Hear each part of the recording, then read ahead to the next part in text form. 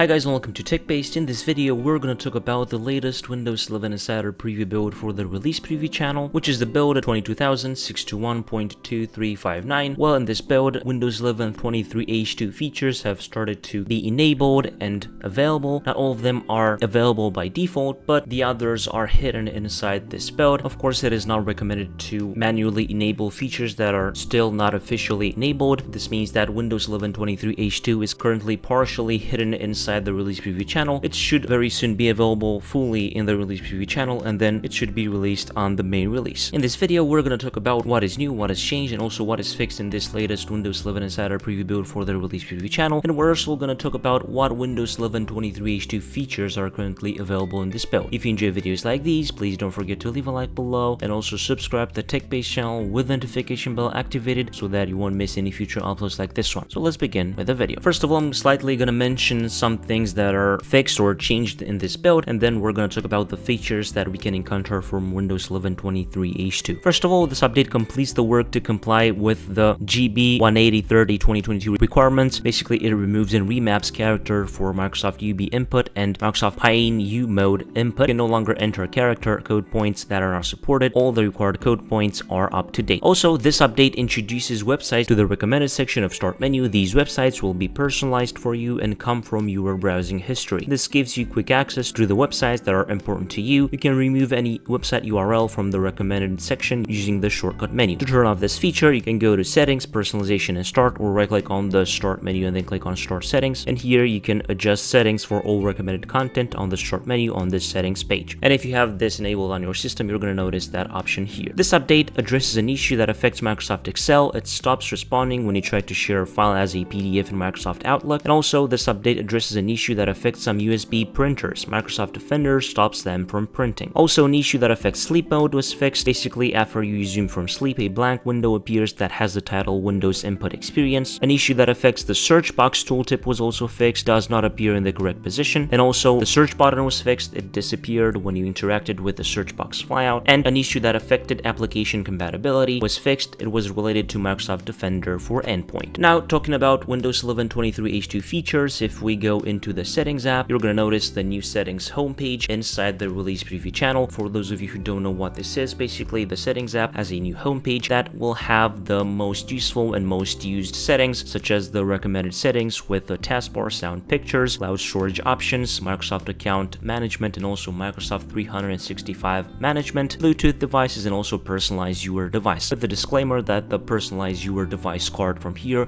won't work if you don't have Windows 11 activated. A huge shout out to Phantom Ocean 3 for discovering the features from Windows 11 23H2 that are currently available in the release preview channel. We also have the new phone link slider from Bluetooth and devices that you can turn on or off, and if you turn it on, the phone link app will automatically open. We also have the native support for additional R-High formats such as 7-zip, RAR, and more. We also have the new Windows Backup app that you can now open and see the new design of, with a lot of new options and useful things that will help you also restore older settings from older Windows installs. And also, certain apps in Windows can now be uninstalled, such as Cortana. If you search for Cortana and right click, you're going to notice that you can now uninstall it. And also, the camera, people, and photos apps can now be uninstalled in this build. So as I've said, these are the features from Windows 11 23H2 which are currently enabled by default in this build. Of course, the others can be enabled manually, but I do not recommend that until Windows 11 23H2 is officially released to the release preview channel. So basically, this is the video for today. Don't forget to leave a comment below stating your opinion on this build. If you enjoyed this video, please don't forget to leave a like below and also subscribe to the TechBased channel with the notification bell activated so that you won't miss any future uploads like this one. I was Emmanuel from TechBased. Until next time, have a nice day.